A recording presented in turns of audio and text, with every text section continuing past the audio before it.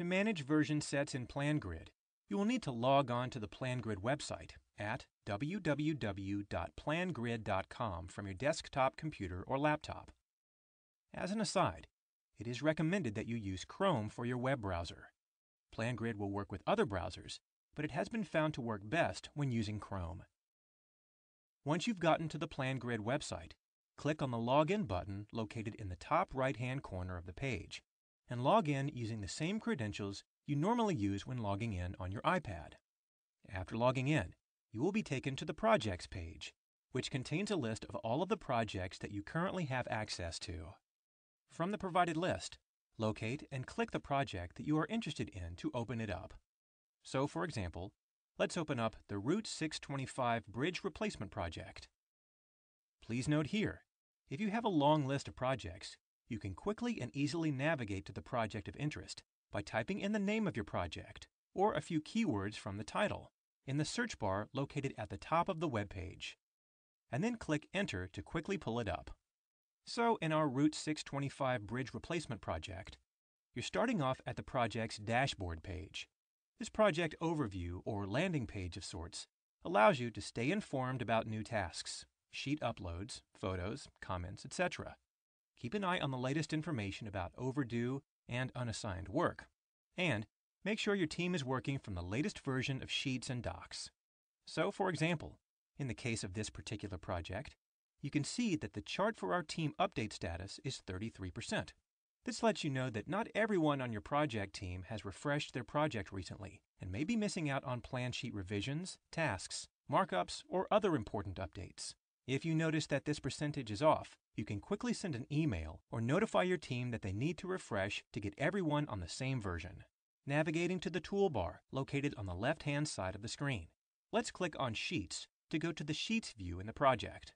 As you filter down to your bridge set, you notice that you neglected to upload Sheet 1 through 4 of your bridge set. So you will first want to click on Upload Sheets in green, located in the upper left-hand corner of the Sheets view.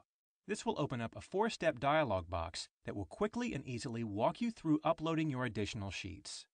First, you will need to decide if you need to create a new version or add the sheets to the existing version of the current set. For this instance, you're going to add to the existing version because these are just 4 pages from the original plan set that you forgot to upload.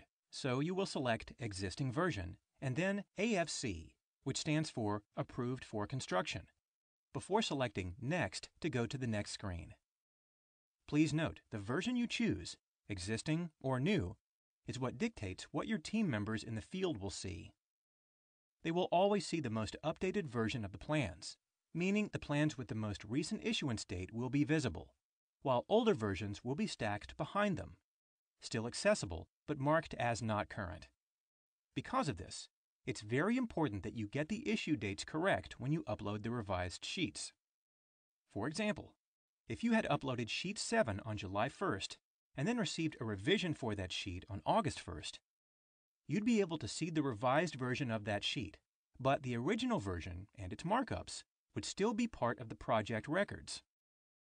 To help visualize this, let's jump over to the Sheets view and take a quick look at an example of how this would work on Sheet B14.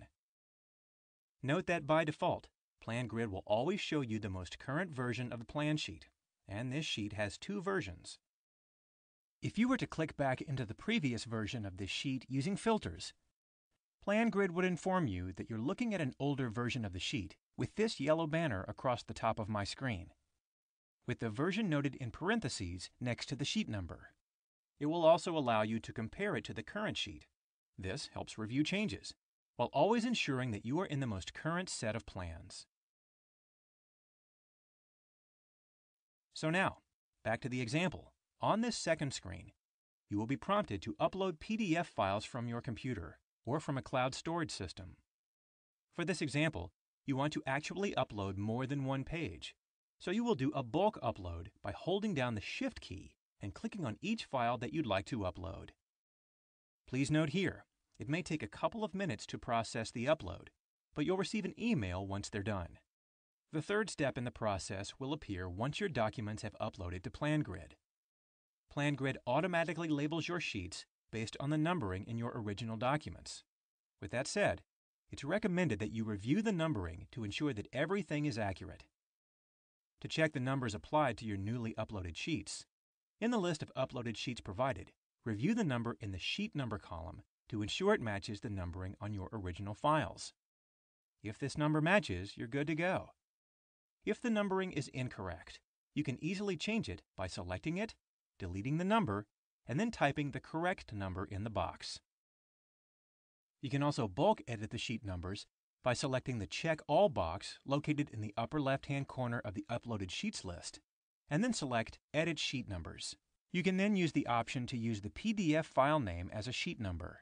You can also edit or remove characters from the sheet numbers to clean up the numbering used by selecting Edit Sheet Numbers, Remove Characters, or Add Characters. Note that this is a particularly powerful tool if you're uploading lots of sheets at one time, and will save you lots of time.